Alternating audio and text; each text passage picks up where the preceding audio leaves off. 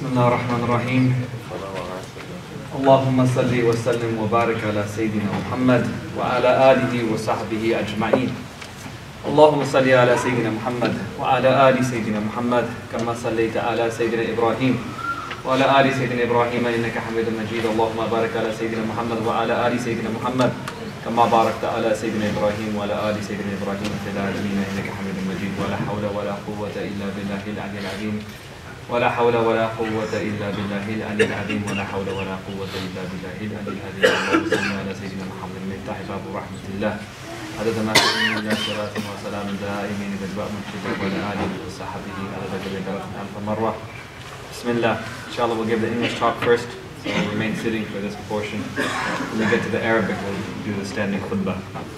This is the position of... Can't hear you. This is the position that's well accepted in the school of Abu Hanifa radiallahu anh. So we'll give the English talk first, inshallah. So we find ourselves, today is the 10th day of Rabi al-Thani in 1439 Hijri. I actually gave a similar khutbah on a similar topic about a similar person, the same person actually, in January of this year in MCC. But it's always a good reminder. And it's the barakah of having our lunar years coincide well. You can have the same month in the same solar year, which is actually quite interesting.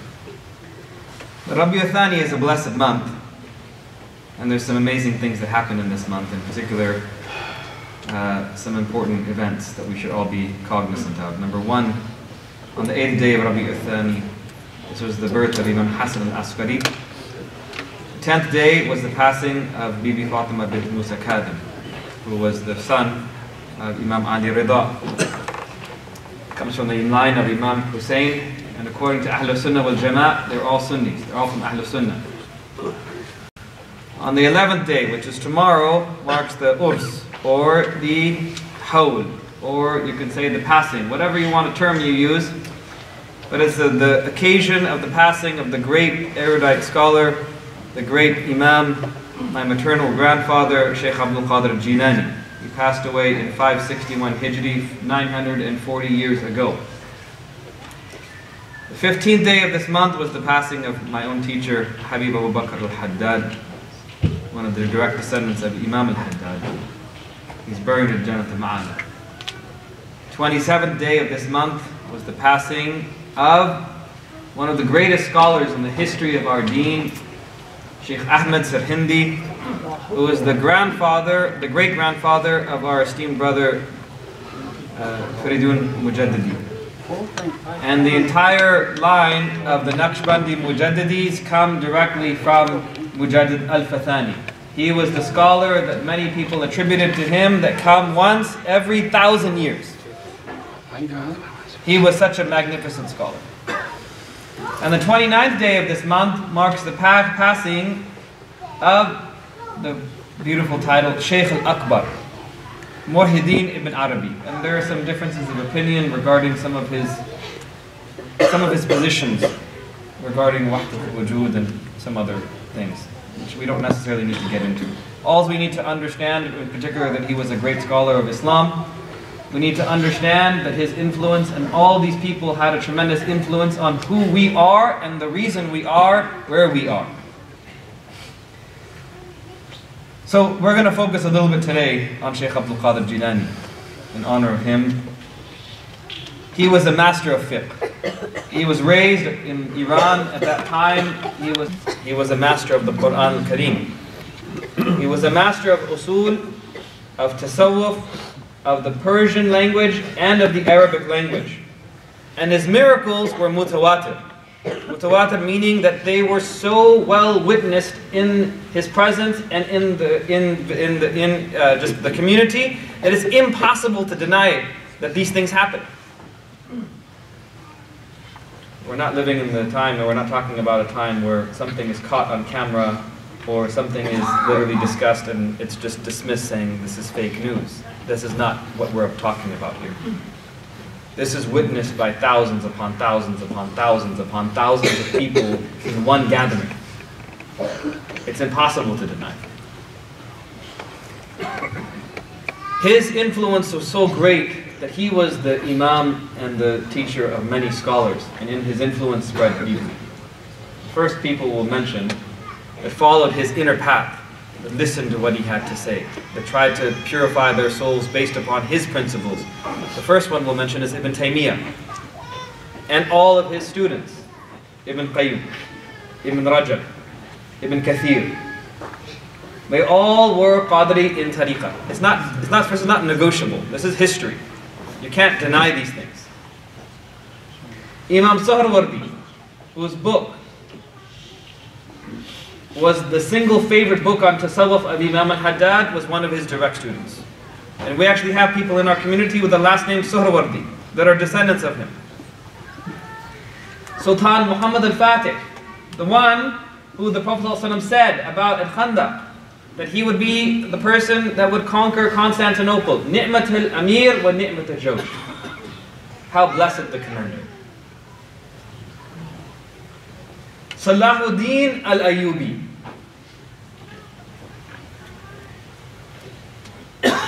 As a child, he was taken by his father and put into the lap of Sheikh Abdul-Qadir al-Jīlānī, who held his neck and held his body and made dua for him when he was a small boy. When he was ready to pass from this world, one of his students came to him and said, "Are you not sad that you didn't die on the battlefield?"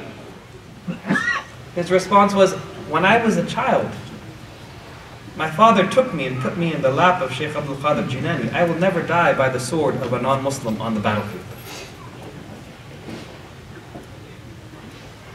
Suleiman the Magnificent, whose portrait hangs inside the Congress building in Washington, D.C. Suleiman the Lawgiver, who instituted in his time as the Sultan of the Ottoman Empire over 1,000 laws. Tipu Sultan and his father Hyder Ali, who spread Islam to the Maldives, one of the last kings of India.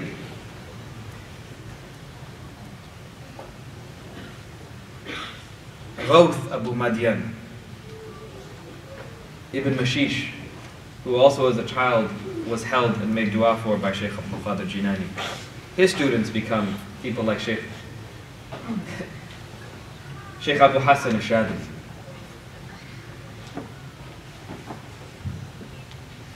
Shams al-Tabriz, the teacher and the master of our Imam Mawlana Rumi. Aziz Mahmud al-Hudayr, who was the Imam and the teacher of the Ottoman Sultans. His shoes to this day are kept inside of Topkapi Palace as part of the sacred relics. The awliya, the people of Istanbul used to visit him before they used to set out on their journeys in hopes that they would derive blessings and they would return safely. Khwaja Abdullah, who in 1674 passed away in China, they called him Sheikh al-Halal al-Din. He established one of the greatest cities in China of learning for Islam. And Sheikh al-Akbar, Muhyiddin ibn Arabi, whose father went to Sheikh Abdul-Qadir al-Jīlānī and asked him for dua so that he could have his son. Sheikh Abdul-Qadir al-Jīlānī is mentioned in Imam al-Dhahabi's texts, Tadriq al-Huffaz, right? He's mentioned as one of the people who protected and preserved our deen. So generally speaking, in our communities we talk a lot about miracles, which is wonderful and it's important. And many of us as children grew up learning about the miracles of Sheikh Abdul-Qadir al-Jīlānī. I did. That's how I was taught a lot of love, was really just about miraculous things. But as I got older, I realized that there is actually a way to achieve these miraculous things. And sometimes Allah gives it, and sometimes He doesn't. But we don't do anything for some sort of external reward. We don't follow our deen because it's a if you want sheet. We follow our deen and we do what Allah subhanahu wa ta'ala commanded us to do because this is His haqq. These are the words of Murad al-Hajj. So, in reference and in reflection of Surah An-Naba, Allah says, Inna lil-muttaqina mafaza. Indeed, for the people of taqwa is attainment. What does this mean? Who are the people of taqwa? And what does attainment really mean? So in the fourth discourse of Futh al-Ghaib, I actually remember, I was telling my wife and my children on the way here, I remember exactly when I was taught this discourse. I was 13 years old. I remember exactly what I was thinking, and I'll share this with you as I go through this. But he says, radiyallahu ta'ala an, that when you make yourself dead to your creation, there's different ways of doing it. A person can pass away from this world. Some of us went to the janazah earlier this week of our dear beloved aunt, Auntie Amina. We prayed over her. Some members of our community, her sons, who are on a spiritual path, put her into the ground, and we made dua for her. We continue to make dua for her. Many of us have relatives that have passed away. Many of us have friends who have passed away. Our fathers, our mothers, our brothers, our sisters, sometimes even our own children. But what he's reminding us here, he says, when you pass away, people say, Rahimullah. People say, Rahmatullah alayh. May the mercy of Allah subhanahu wa ta'ala be upon them. If we're lucky enough to be amongst the elite, he might even have the chance of saying, Radiyallahu an. Surah Amma yatasa'alun. Right? In Juz Amma. Right? We hear, Radiyallahu an wa radu an. This is a description of the people who are content with Allah and Allah is content with them. So he says you have to try to attain this station of being dead to the rest of creation while you're here. Make yourselves, he says, what does this mean? You don't walk around like trying to pretend that you're dead. Right? Don't make yourself smell bad. Don't dress in ragged clothing. He says rather, kill your desires of your flesh. And he says, and by doing so, Allah subhanahu wa ta'ala will give you new life. He says, lower your limbs so that your soul may be elevated. Put things in their proper place. If you do this, and he tells us exactly what the outcome is going to be. He says your soul will be given life that has no death. You, inshallah ta'ala, will be entering into Jannat al-Firdaus. Inshallah, may we all be entering into Jannat al-Firdaus with our Prophet sallallahu alaihi wasallam. You'll experience a wealth after which there is no poverty. Because once you attain knowledge, and after you attain something that other people can't have, there's no poverty. Poverty is, wealth is not necessarily defined as having a lot of money in your bank account. Some of the wealthiest people, the most magnificent, most gracious people I've ever met are people that have the least of this world. You will receive gifts after which there are no obstructions. You will receive happiness after which you won't experience sorrow. You will experience blessings after which there will be no adversity. Knowledge after which there's no ignorance. Security after which there's no fear. Prosperity after which there's no ill fortune, meaning no bad luck. You will experience honor after which there is no dishonor, because the honor comes from Allah. You will experience nearness so that you're never kept away. You will be exalted in the eyes of Allah subhanahu wa ta'ala to the point where you won't be lowered in the eyes of humanity. It won't be consequential to you. You'll never be abused because it's all coming from Allah. You'll be purified so that you're never polluted. And when you hear flattering remarks from people, it's only what Allah subhanahu wa ta'ala wants you to do. One day Abu Hanifa was walking by and he heard some people talking about him. And a young person said, "There goes Abu Hanifa. He stands up all night in prayer." Abu Hanifa at that point, it's recorded that he used to do it sometimes, but not all the time. From that day forward until the day that he passed away, he never slept in the night. He prayed Fajr with the wudu of Isha for 40 years. After hearing a compliment from someone, a flattery from someone, it was advice that he understood. And he says more than anything here, you, if you go through this path, will be recognized by the knowers of God. the Arifin will start to recognize who you are. He says, and this is how you become the heir to the prophets. And this is how you become the heir to the Siddiqeen. He says, and when you attain this position, through your prayers, all of your difficulties will be solved. You have difficulties in your family, you have difficulties in your job, you have difficulties in anything in the world. Your strategic response is to turn to Allah subhanahu wa ta'ala, is to pray 2 rak'ah, is to raise your hands in supplication and make dua. He says that when you do this, the clouds will come bearing rain. May Allah make it rain. May Allah make it rain. He says, and your fields will turn green. May Allah make our mountains green. He says, and through these du'as, the calamities of people will be averted. Some have the station, he says, of the calamities being averted for your people in your immediate locality. Maybe just Dublin or San Ramon. Maybe just a specific district within Baghdad. He says, or some may have the maqam of their du'as protecting the Muslims in their entire country. Or some may have the maqam of their du'as being protective against calamities for Muslims even to the furthest frontiers of the world. He said, and your prayers will become a protective force. So much so that people will travel from great distances in order to come and see you, and visit you, and obtain your dua, and serve you, and just seek your prayers. But he says, but this only happens to those who give themselves to Allah subhanahu wa ta'ala.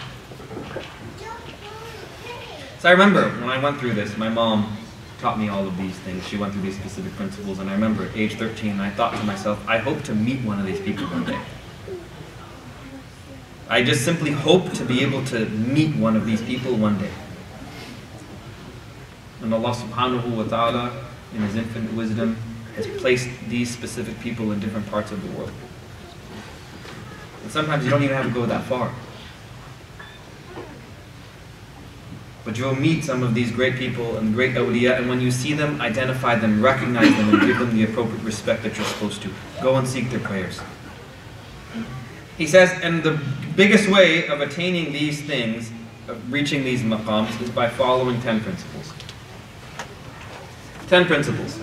Same in Fath al-Ghaib. Number 1. Don't swear by Allah subhanahu wa ta'ala. Even when you're speaking the truth. We have a tendency in our community of saying wallahi all the time. He says refrain from doing that. Even when speaking the truth. Why? He said because you'll start treating it lightly. Your word is your bond. A man with no word has no honor. When you give your word to someone, you follow it through. It's your reputation. It's who you are. He says, don't swear by Allah. Number 1. And especially don't do it when you're lying. Number 2, he says, avoid lying in its entirety, whether intentionally or in jest. Number 3, be careful with your promises. Have a fear deep in your heart of failing to keep your promises. When I read this, I actually took time to write down all the promises I've made to people. And I keep a kind of a tab, it's just something that one of my teachers told me to do. It's like when you keep a record of your debts. This system actually has difference because you can get debt collectors and they'll send you a mail, something in the mail or something along those lines. With promises, you don't have that. Promise is what you make to your wife or your children or your companions. Make sure you understand that when a promise is made, it should be fulfilled. He says, and don't curse anything in creation. I was 20 years old. Sheikh Hamza told me, he said, Mubeen, the worst thing a person can say is is the word damn, and precede it with the word God or Allah. It's one of the worst things a person can ever say. You're asking Allah subhanahu wa ta'ala to curse someone. Don't do it. He says, number 5, and don't invoke evil or want ill for anyone. Especially even the ones who have wronged you. Even the ones who wronged our Messenger sallallahu alayhi wa alihi wa sallam, he made dua for their guidance. When angels came and at Taif and were willing to crush an entire city. No. He's rahmatul lil alameen. Number 6, he said, and do not assert evidence or unbelief or hypocrisy. When you see something of a mistake of someone else, correct them quietly. Don't try to expose them. Our master Abu Hanifa radiallahu anh said, I would rather assume 1,000. And when it says 1,000, it's a great number. 1,000 non-Muslims were Muslim rather than assuming one Muslim was a non-Muslim. It is safer for you to assume that someone who's not in the boundaries of our deen, someone who's not amongst the Muslims, is actually within our boundaries. Number 7, do not allow your mind to contemplate sin. When the thoughts come into your mind, remove them immediately. Say Bismillah ar-Rahman ar-Rahim. Say La hawla wa la quwwata illa billahi al-Ali al-Azim. Recite Surah al-Yasin. Recite Fatiha. Put yourself in the presence of the Kaaba. Put yourself in the presence of the Messenger of Allah sallallahu alaihi wasallam. Remove the thought of sin from your mind. And keep your limbs distant from those thoughts. Number 8, he says, do not burden any fellow creature. We are placed in the world, he says, to relieve burdens, not to increase burdens upon others. We're told, walk gently upon the earth.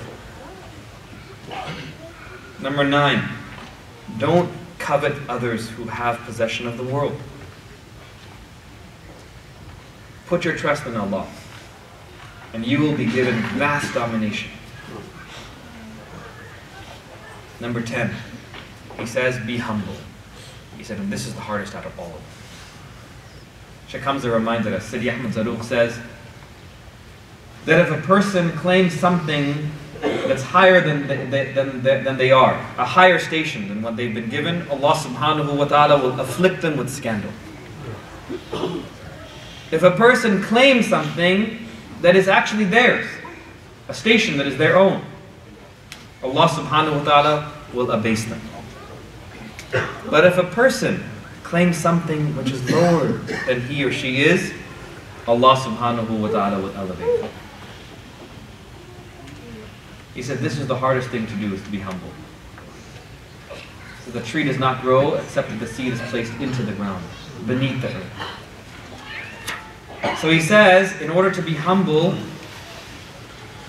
you have to think to yourself when you meet someone else, perhaps this person is better than I am in the sight of Allah subhanahu wa ta'ala. Maybe he's higher in degree. Maybe he's done some amazing action that only Allah knows about. Don't ever think yourself to be higher than anyone else. There was the riwayah in our tradition about Sayyidina Isa alayhi salam. One of the companions of Sayyidina Isa was walking with Sayyidina Isa along a path. And there was a robber. Sheikh Hamza narrates this. He told us this when we were studying it. A robber walking the other way. Maybe not a robber. Maybe I'm recalling the story incorrectly. But there was someone of ill repute walking the opposite direction. And this person thought to himself, how dare this person of ill repute is walking on the same road as a messenger of God and one of his companions. And as they got closer, this person started to feel more and more anger in his heart. Until the point where they met. And the person of ill repute, Allah subhanahu wa ta'ala was so displeased with this person's arrogance, Allah put all the goodness that was with the companion with the person of ill repute, and the person of ill repute became the companion of Sayyidina Isa. Don't have this excessive thing in your heart, he said. If you meet someone younger than yourself, think to yourself, this person has not offended Allah, he's too young. His du'as are still accepted, he's like Ma'soom. If a person is older than you and you meet them, think to yourself, this person has served Allah subhanahu wa ta'ala long before I ever did. If you meet someone who's learned, think to yourself, this person has received something from Allah subhanahu wa ta'ala that I have not. They've experienced something that I have not. They've acquired something that I have not. And he knows that which I am ignorant of.